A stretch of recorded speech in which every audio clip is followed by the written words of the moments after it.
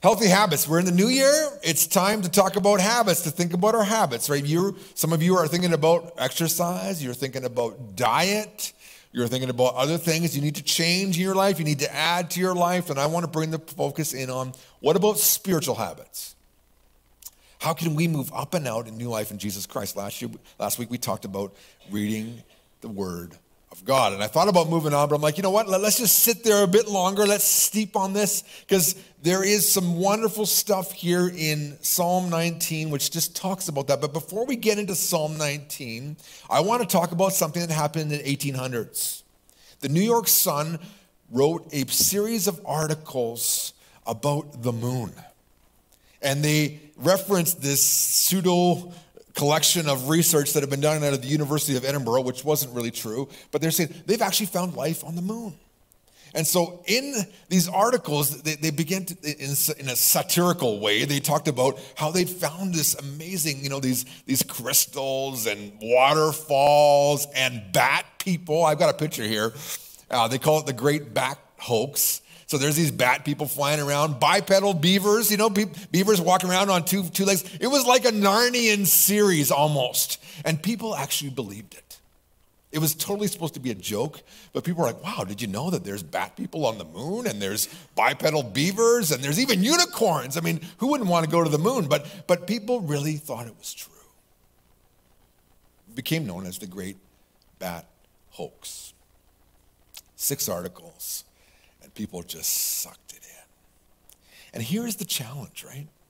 Because you and I are surrounded by information around us telling us what we need to be healthy, what we need to do, what attitudes we should have, what patterns and behavior we should do in our life. And we sometimes don't know what is true and what's not true, right? Like I'll read an article one week which will say coffee is bad for you. And then the next week there's an article, the benefits of coffee. And you're like, I wonder, well, what's true? Of course, coffee is good for you. But I mean, we hear this stuff, right? And we wonder, well, don't run, you should walk, you should swim, you shouldn't swim, you should, and you're like, what is true? And if there was a God, wouldn't it be cool if he just told us how to live? If he just laid it out for us so we could just follow the map for life and discover success and prosperity and health his way. And then you encounter Psalm 19, where David says, there is a God like that, and he has made himself known. In fact, not just in the world, but specifically in a book, in a written, codified instruction and manual for life. And that in this manual, we can find direction, support, prosperity, value, success. It's all right here. And so we start in Psalm 19, where he talks in verse 1. He says, the heavens declare the glory of God. The sky displays his handiwork. And of course, the word for God there is the Hebrew term Elohim, which is the generic term for God. Every people group in the ancient Near East had a God, had an Elohim. But in the Bible, we're introduced to Elohim, capital E, right? Capital G, God, right? This is the God of gods. He created everything. And what the psalmist will tell us, David will tell us in verses 1 to 4, is that he signs his autograph all across his creation. The heavens declare the glory of God. Listen to what he says in verse 2. He says, day after day it speaks out. Night after night it reveals his greatness. There is no actual speech or word, verse 3, nor is its voice literally heard. Yet, verse 4, its voice echoes throughout the earth. Its words carry to the distant horizon. Okay, stop there. He's talking about just as you look around you. And in the ancients, as they looked up to the sky, they thought, well, there is the power of the universe right there. The stars, the sun, the planetary, constellations. That is what is the source of life in the universe. And the psalmist says, those things up there just point to Elohim, the God who created it all. It's interesting. If you read those 4 verses again, as you think about your Bible and read it, you'll find that it's using all these terms which describe like something audible. That the very piece of creation that we see actually is communicating a message. It's speaking, it's screaming out, it's yelling at us. And yet what we're looking at it. It's a visual thing, but he's like, but you're hearing it. You're seeing it, but it's sending a message to you. I mean, good art does that, right? Good creative masterpieces tend to communicate a message, right? If you've ever been in a symphony and you've heard the orchestra together, pulling a beautiful song together, a collection of songs. I mean, there's something about that, right? Or if you've walked through some of the art galleries of the world and seen the masterpieces, I mean, there's something about that. But he says in Psalm 19, just the very creation itself, the sky, communicates to us that there is an incredible God. I have a picture here. This is Wales, a sunset in Wales. And of course, you know what? We've had comparable sunsets just right here, just east of us.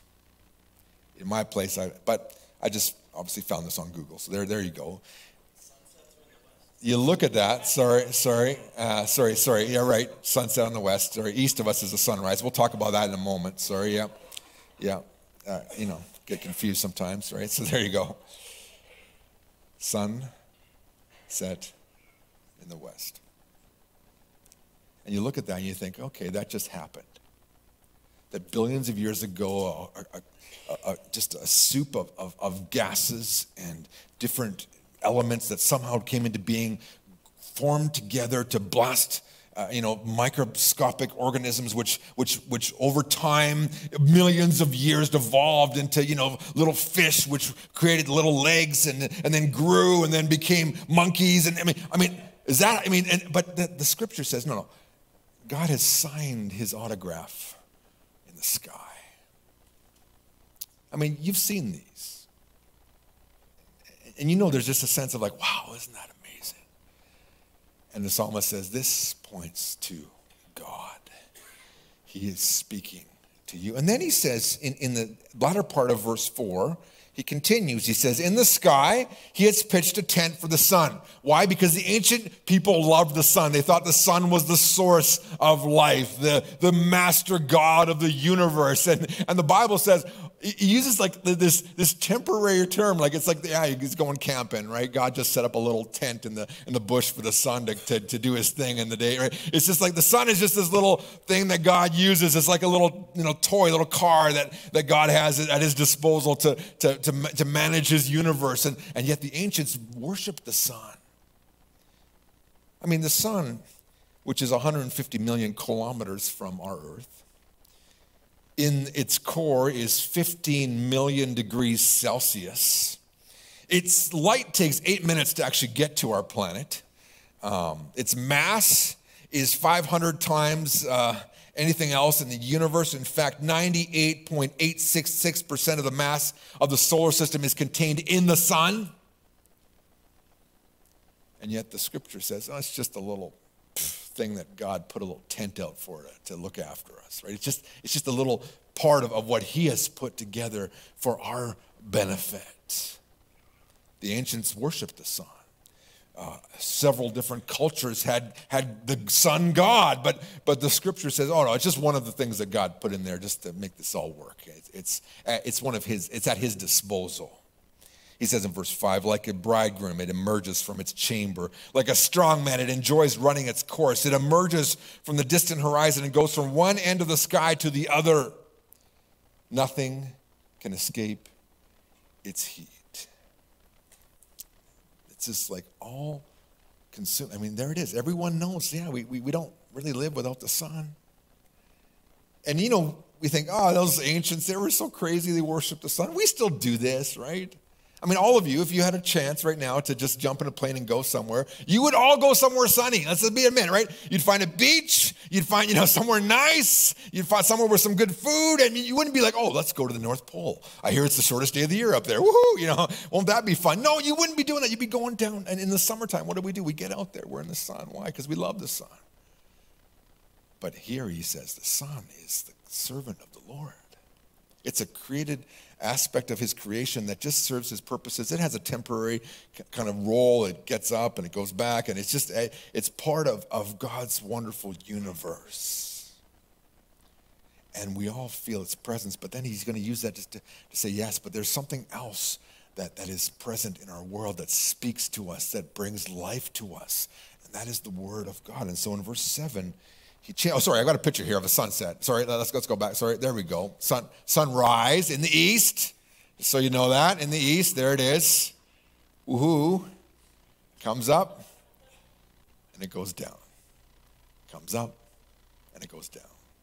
Comes up, and it goes down. Lisa and I, one time we were in Florida, and I was like, let's get up early, and let's go look at the sunrise. We were on that side of the panhandle, of Florida there, and I was like, yeah, it's going to be awesome. We'll see the sun come up on the ocean. Of course, like in South Florida, there's pollution and weather. And so we got up, and it was cloudy and foggy, and it was like, might as well have been in Vancouver, you couldn't see the sun. It was like kind of depressing. There was little fleas in the sand, and, we got bites, and it was like, this was not a romantic sunrise, But there's the sunrise, and it's like, this is God's servant. It's just, but there it is. But it's like, but God wants to bring his presence into your life in a personal way. See verse 7? He says, the law of the Lord is perfect. And he changes, notice the word for God is not Elohim anymore. It's this word Yahweh, which is the personal, covenant-keeping, self-revealing God of the Old Testament. Not this generic deity that kind of dwells in the mysterious, out there of the universe. But this is the personal God who shows himself, who makes promises, and who writes down and actually communicates through, human authors his intention and will through his word. He's like, the law of the Lord is perfect. It preserves one's life. The rules set down by the Lord are reliable and impart wisdom to the unexperienced. You see, God's word is restorative. It rebuilds your life. It has this power. I've got this picture here, right? God wants to take the paddles of his word and restart your heart. Because really, without his word and without his revelation, we are spiritually dead. But when the paddles of God's word are applied to your life, and boom, and you receive life from God, it wakes you up, it restores you, it brings you back to see life in a way you didn't have before. And it has ability to rebuild even the most broken down life. Let's go back to that text and let's see it again. So it's restorative. There was a story of a young Roman Catholic priest who was rebuking these couple, young people in Belgium, because they were reading the Bible. He said, don't read that bad book. And the woman replied to the priest, and she said, Mr. Priest, a little while ago my brother was an idler, a gambler, a drunkard, and made such a noise in our house that no one would stay in it. Since he began to read the Bible, he works with industry. He goes no longer to the tavern. He no longer touches cards, brings home money to his poor old mother, and our life at home is quiet and delightful. How comes it, Mr. Priest, that a bad book produces such good fruit? I read a story in the Decision magazine about this communist man in Ecuador who had grown up, and his dad was a dedicated communist. His name, in fact, was Lenin. They had named him after communist. But he had discovered that all that ideology did not provide for him what he needed. His girlfriend had broken up with him. He had gone to one of the older men in the Communist Party, and he was like, quit being a whiner, stop, lamenting about life. And there he was ready to take his life. He actually cut his arm, but his jacket was able to stop the bleeding, and he wandered around not sure. He says, what's the use? If my own party does not have the answers to my need, nobody does. I left and wandered the streets. I felt lonely, defeated, and cheated until he heard this singing. And he goes into this place, and there's this meeting at church. This guy's doing this like chalk talk stuff with art and stuff. And he's like, well, that's really cool. He's like, can you show me how to do that? He's like, sure I can. You got to come down to the Christian radio station where I work, and I'll show you. Well, go to the Christian radio. But he was curious, so he went, and the guy showed him. But then he decided that he would read the Bible. He went to church a couple times, but he said, for the most part, I studied the Bible on my own. I decided that whatever I was going to discover, I wanted to discover for myself. In the Bible, I began to find answers to my questions, even while I continued as president of the Young Communist Party. Finally, on Palm Sunday, he's like, I'm going to church.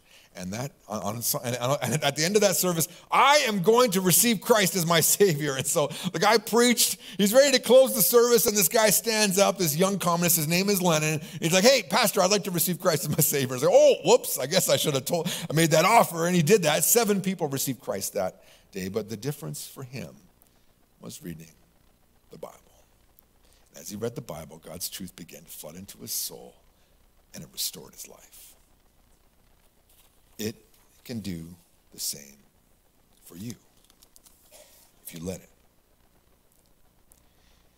He continues in verse 8, and he says, the Lord's precepts are fair and make one joyful. The Lord's commands are pure and give insight for life. And literally the text says, they enlighten the eyes. They make the heart, happy. And there's a sense of like, yes, the word, God's word brings perspective to life.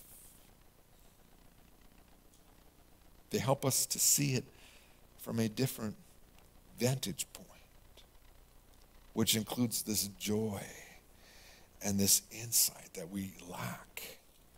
I have a picture here of, let's go to that picture. There we go. Whoa, there's a baby, It's like, your eyes are suddenly open. Wow, I never saw this before. This is amazing. They help us to see life like we hadn't seen it before.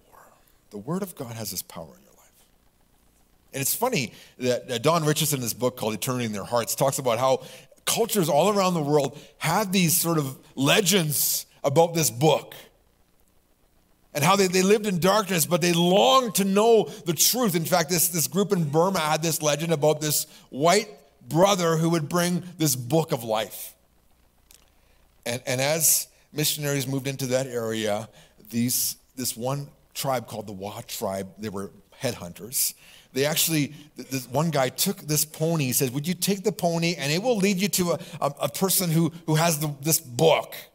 And so this pony literally led him 200 miles into this mission compound, right up to this well. And they're like looking around. And then down in the well, this guy's digging the well. He's like, oh, hey, how's it going? What can I do for you? Right there. And the people that had been sent, they asked him, have you brought the book of God?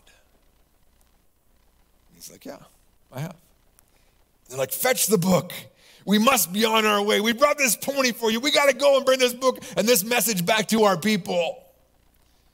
Within a couple of years, they'd have baptized 10,000 converts of this former headhunting group of people. And throughout all the mountains of Burma and China and across the border there, tribes were receiving and embracing the message of God's truth. But they had this epic legend of this white man that would come with this book, the book of Saya, the true God. And they encountered it. And their eyes are open, just like this little baby there. Maybe you've had that experience. In the 15th century in Italy, the corruption throughout the whole country and in the religious system was just horrific. There was just a complete lack of respect for God, and the leadership was corrupt. And this young priest was studying the Dominican order, and he began to read the Word of God, and the Word of God began to just grip his soul. In fact, he came to know Christ as he read God's Word. He was assigned to Florence, to St. Mark's, the great chapel there, and he began to preach the word of God. He loved actually preaching the book of Revelation. And he began to call out the sinful behavior of God, of the people in the religious culture of the time. And people were just flocking to church to hear Savonarola preach. Of course, the religious leaders didn't like it. They dragged him out and eventually hung him for preaching God's word. But he began to lay the seeds for the Reformation, which would occur when people just encounter God's word and it brings revival and spiritual renewal. And that's what he's talking about here. Revives the heart, enlightens the eyes. In Psalm 19, in verse 9, he continues. He says, the commands to fear the Lord are right. They endure forever. The judgments given by the Lord are trustworthy and absolutely just. You see, the God's word directs us in the best and the right way to live. It's right there. You wonder, what is the right way to live? How do I do this, right? Like I said, you're reading articles, you're hearing news stories, do this, don't do that, practice this, don't practice that, eat this, don't eat that. And you're like, well, what do I do? But he's like, I find in God's word the right and it's the correct way to live. 1999, John Kennedy Jr. got into a plane and his plane got delayed, so he was actually flying later than he should have been flying, and as a result, he wasn't sure where he was going. Eventually, they found his plane in the ocean. Investigators determined that the crash was likely caused by disorientation from flying over open water at night without any landmarks or visible horizon. Kennedy's lack of experience may well have led him to trust what he thought he was seeing more than what his instrument panel was telling him. And here the scripture says, God's word gives us the clear truth about life, the best and the right way to live. David Livingstone was one of the pioneers in Africa. He went there to chart a course and to create maps, and he blazed the trail for missionaries to follow. And initially, he had with him 73 books. But as he traveled through the jungle and just through the harsh climate, he began to just discard books until he had one book left, the Bible, the one book he didn't throw away. And that is the book that sustained him and opened the way for many missionaries to come into Africa. God's word directs us into the best and the right way to live. In verse 10, he says, they are of greater value than gold, even than a great amount of pure gold. Oh, sorry, I jumped ahead. They are of greater value than gold, even a great amount of pure gold. They are greater delight than honey, even the sweetest honey from a honeycomb. See, God's word brings value and flavor to life. I got a picture here of gold bars. One of those gold bars weighs probably 400 ounces, 27 pounds. The estimated value of that is $740,000 US. One of those bars. So you can just imagine how much money is located just in this one picture of the piece. And this is in New York. There's also in Fort Knox, there's tons of this bullion stored around for people. And what the writer says, even this is worth more than that. He's like, I wouldn't trade this for that. You'd be tempted to, I think. But he's like, when I discover the truth of God's word, it has greater value to me than all of that. Then he's got, of course, I got a picture here of the honey, right? This is the sweetest item in the ancient Near East. There's the honey, and it's sweet. And he's like, it brings flavor and value to your life. In verse 11, he goes on. He says, yes, your servant finds moral guidance there. Those who obey them receive a rich reward. There is this wonderful treasure waiting for us in God's word. Now, many of us live our life like this. I got this picture here. We're looking for the pot of gold at the end of the rainbow, right? Yeah. If you've ever chased a rainbow, I tried it once as a kid, right, on the mud flats. I saw the rainbow. I'm like, I'm going to go see if I can find it. And I kept moving across the mud flat, and the rainbow kept moving away from me, right? And that's life. Any other answer you're looking for outside of God's truth just keeps kind of out of your reach. And he's like, here is the treasure right here. There is a rich reward when I discover the truth of God's word. Now understand, the Bible is not a good luck charm. Let's go back to that verse there. The Bible's not a good luck charm. George Foreman, in his book, talked about this, how he thought that the Bible would give him success. He was going to Africa, and someone gave him a Bible, and so he had like all these little good luck charms with him. He's going to fight Muhammad Ali, and he had the Bible there, and he's like, yeah, this is going to help me. And he lost the fight, and what did he do? He threw his Bible away. Because he's like, well, it didn't help me win the fight. He says, after I lost the fight, I threw the Bible away. I never even opened it. I thought the Bible didn't help me win, so why do I need it? I thought I'd get power simply from owning it. I didn't realize that I needed to read it and believe what it says. Since then, I've come to understand that the Bible is my roadmap, not my good luck charm. Okay? You should have a Bible in your car, but not because it sort of protects you when you're driving. It's so that when you're stopped or you're waiting for someone, you can pull it out and read it, right? It's just there, or maybe you could give it away to someone, but it's not a good luck charm. It's in reading it that you discover its richness and its reward. Voltaire, the French philosopher, said, in 100 years, the Bible will be obsolete. That was his prediction. And 100 years after his death, actually, his Parisian apartment had been converted into a Bible depot, and they were actually making and selling Bibles out of his apartment. People try to get rid of God's word, but it's like, here's the reward. God's word. He says in verse 11, or 12, sorry. Who can know all his errors? Please do not punish me for sins I am unaware of. Moreover, keep me from committing flagrant sins. Do not allow such sins to control me. Then I will be blameless and innocent of blatant rebellion. May my words and my thoughts be acceptable in your sight, O Lord, my sheltering rock and my redeemer. See, at the end of the psalm, he's kind of like, as I consider your word, as I mull over it, I just realize just how I don't measure up to it. And so the response at the end is like, oh Lord, just would you help me to live this out, to discover this, to walk in this. But realize that I blow it and I don't measure up. If you read the Bible, you'll discover many truths about yourself that you don't want to see.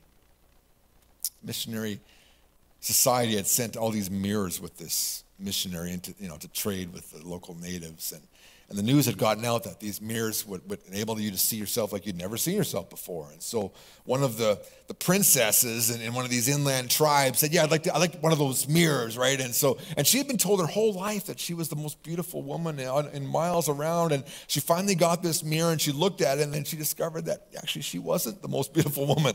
She was kind of homely. She broke the mirror and actually outlawed mirrors in the whole tribe. No mirrors allowed, right? She refused to accept the truth of what she saw.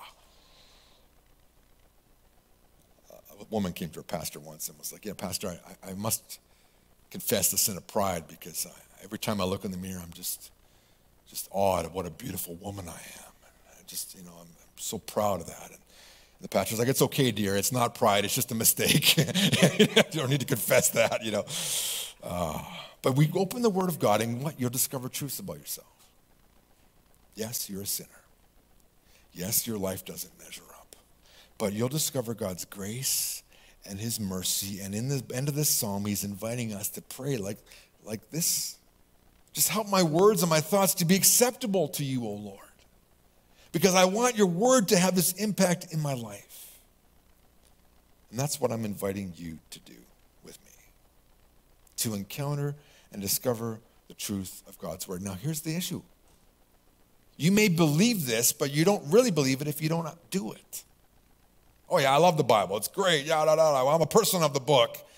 But has the truth of God's word penetrated? Is it changing you? Is it transforming you? I mean, there's people that read the Bible that don't care really about the message. They just want to learn facts and details. But God, the God of the universe, the personal creator and covenant-keeping, promise-keeping God, is saying to you and to me, come and know me. The Bible is a relational invitation, not information.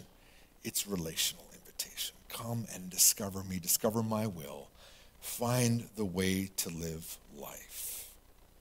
Would you encounter the Bible with me this year? It's a healthy habit.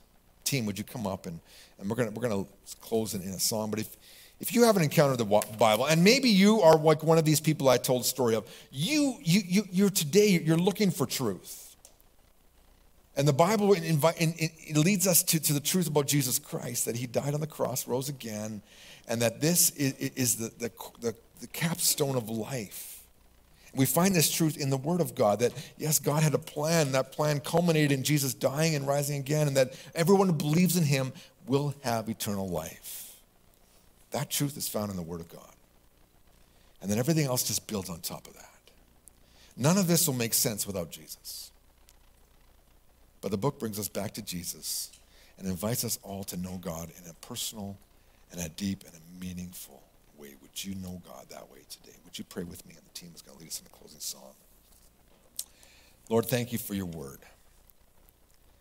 Thank you, Lord, that you signed your autograph in the heavens.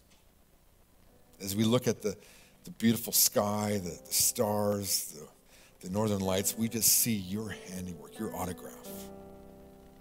And yet, as we open this book, we realize that you are a real living God who cares to communicate to us today. And Lord, I pray that you would communicate to each of us throughout this week as we read your word, as we encounter you personally. Speak to us and grow us. We pray this in Jesus' name.